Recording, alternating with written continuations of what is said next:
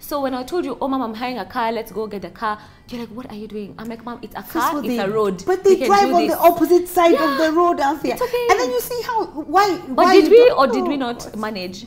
And for 2 weeks, I drove us accident-free. Yes or no? No, say yes or no. Say yes or no. Yes. Thank you. But that's not it. Hey everybody, my name is Angie Murenga. You're watching Just Angie. It's Lifestyle Thursday. It's the 24th of December, so it's Christmas Eve. We're all getting excited about tomorrow, about Christmas Day and Boxing Day, and also the year coming to an end. And I've been having an amazing conversation with my daughter, Althea. So Althea, karibu again. Thank you. You know your name means healing, by the way. Yeah. And I remember a flower that brings healing. A flower that brings healing. When I found your name, because it's you've just celebrated your 26th birthday, and so it brings back names, it brings back memories. My cousin had given me a book with 10,000 baby names when we were trying to come up with a name for you. And you know, actually, have I ever told you the other contenders that we had? Do you remember them? There was Jasmine and Kezia. So it was Jasmine or Kezia, and then now Althea. So first of all, Kezia, you said the Kuyos are going to dissect that name until we don't even know what to do with it. You didn't feel like a Jasmine. Yeah. We were not sure about Jasmine, so we settled on Althea. So I think it's such a beautiful name, a flower that brings healing. And you do carry a healing essence, because I think in my own life and in the journeys that I've been through, there's been a lot of healing that has taken place, both for me and for yourself. But 26, I've seen you become, we don't have as much friction. I think 26 people grow up a bit. You're like, the realities of life. You know, when people are younger, and sometimes when I used to watch you, I was like, Kai, do you know how life is coming? Life is coming at you in another angle. Like, that's not the way you should be handling this. But you watch, you let them, people make the mistakes, you let them fall, wake up, calm down. But I think some of the issues that we've had have really made me a better person. When I look back, you know, I think, okay, so maybe this is how I come off to people. Maybe this is how I should not say this. Maybe this is how, this is the effect that I have. So lots of things like that, and just allowing you to grow up, which is very hard, because I keep telling you came from here. Here I have a scar, I have a mark. That's always hard. And sometimes I wish that life had prepared us. Somewhere somebody had said that your kids will grow up and they will leave you and you will have to release them to go and live their lives. But when I look back, I also did the same, isn't it? I left my parents. But it's like nothing ever prepares you. I don't know how much preparation, because you need it. So let's ask, what was the issues? Like, what would you feel?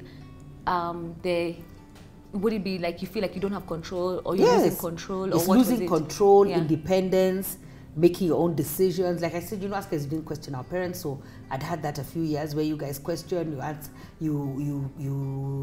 you ask why, you know, why do I need to do this? I think also parenting in two different homes is also, it has its challenges, because I think if we were in one home, then maybe we'd have synergies, but maybe we don't have disagreements still, because I find you and your dad are very similar, and I have a very different character. That's why I wish I'd had another child or personality who was like me. So I'm waiting for your grandchild. I'm waiting for the grandchild that is going to be like me. So we're going to have a great time, me and this grandchild. Because I always feel like it's 2 to 1, like this, you two, and you really understand and get each other. And me, that's not the way I would have thought, but I've also understood its personality as well. But I wanted to ask a question. So when you say the issue of control and independence, because you said independence in particular, so isn't it kind of contrasting? Because as parents, you want to prepare your child to be the most independent they can be. You know, that's why you've taken me to university, even abroad. You've allowed me to do a master's.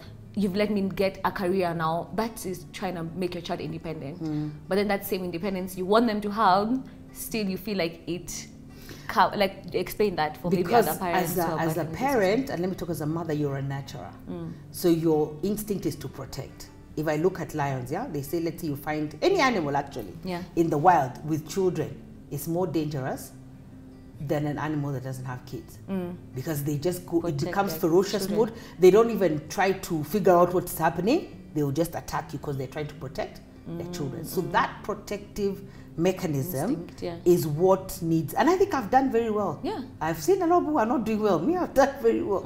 But amongst my tears, my crying, my father, what is going on? But it's important, because it's not just easy to break off that nurturing connection. It's not, and now and it looks like I'm trying to control you, and you're off. You know, you've got wings to fly. And you're afraid of what might happen. Yes, and then you that always I'm not aware of because I'm not seeing it from a lens of experience. Been there. You haven't had the experience, but I've had the experience. Yeah. But then you always say that I'm very negative. Yeah, that not I negative, quickly jump I feel to like negativity. You're fearful. That's the thing. And that's how we're different. One of the things we're different. You approach things from an element of fear. Like, remember when I was driving in LA? I had never driven. I hope the DMV don't find me. Let me tell you. But actually, I got an international license and I was able to drive legally, but I had never driven on the roads before. And you're completely crazy. I drove. And so when I told you, oh, Mom, I'm hiring a car, let's go get a car, you're like, what are you doing? I'm like, Mom, it's a car, it's a road. But they drive on the opposite side of the road, Althea. It's okay. And then you see how, But did we or did we not manage?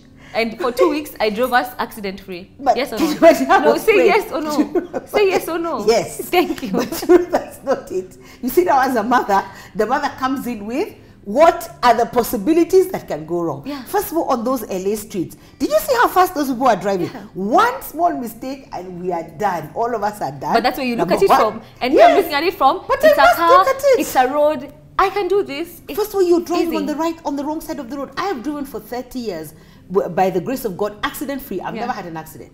But how do I switch my brain to now do the opposite? I usually turn left, I'm supposed to turn, I don't know, right. I thought you were completely crazy. But I commend you. When we got where we got there, I was fine. The day we returned the car, I was like, hallelujah, it is done. And then I didn't want, and then also I think I've watched many movies, but I think, like even the American population, you can go to jail for something so silly like that, and I wouldn't want that out there. No, but I had gotten the car legally. But if you had an accident or something happened and you have to start explaining it, Anyway, so that's one of the differences that we have personality-wise. You're a risk taker. I'm a risk taker. And because not that you're not a risk taker, but you're more careful. Very careful. So you're like, this person, they're just gonna go out. And so maybe that's also one of the things that we used to clash about, because I'm always like, why is my mom approaching things from a lens of fear? What's gonna happen? I'm like, go do it. If you fail, you learn from it, If something happens, you learn from that mistake. But I think also I always tell you, like, if you had more children, you wouldn't be so controlling, because you can't, like, for me, I'm the one, all eyes on me, so you can just focus on me and control.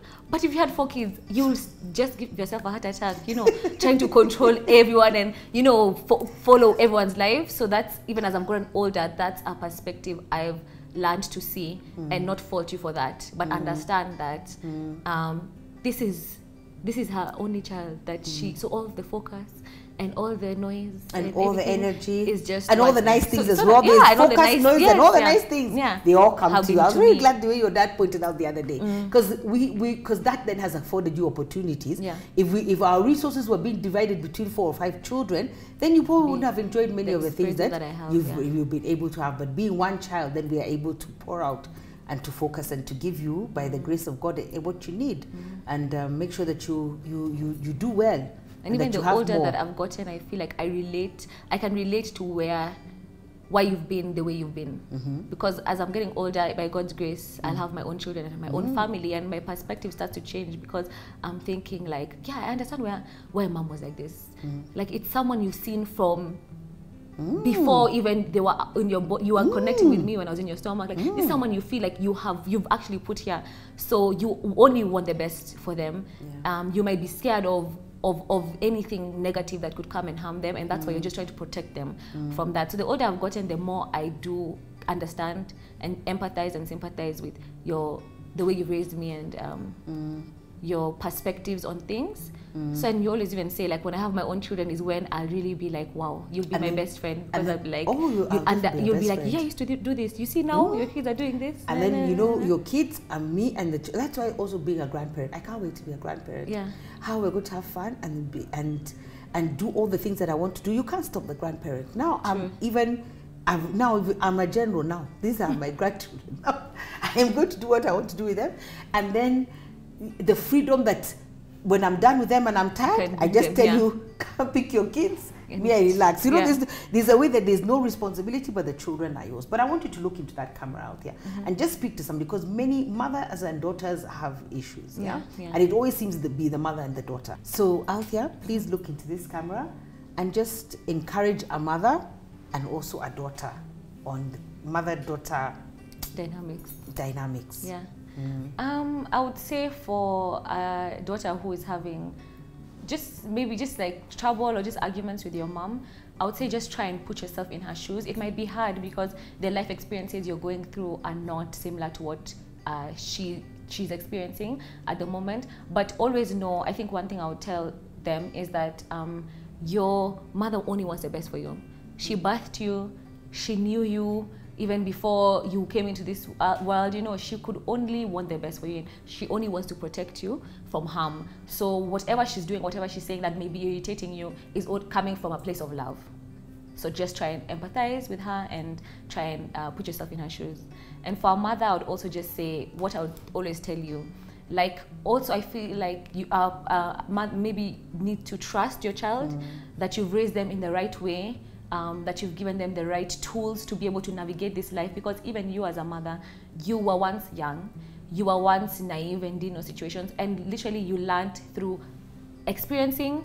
Experience is the best teacher, you know. You experienced, you failed, and you learn from that lesson. So even as a mother, just try and put yourself as well into your daughter's shoes and be like, you know what, I've done my best, I have taught her what I need to, I've done my part as a mother. Now let life sort of teach her, but of course in a way that she's still protected and she's still cushioned, but just sometimes you just have to have that outlook. But just know it's always going to turn around.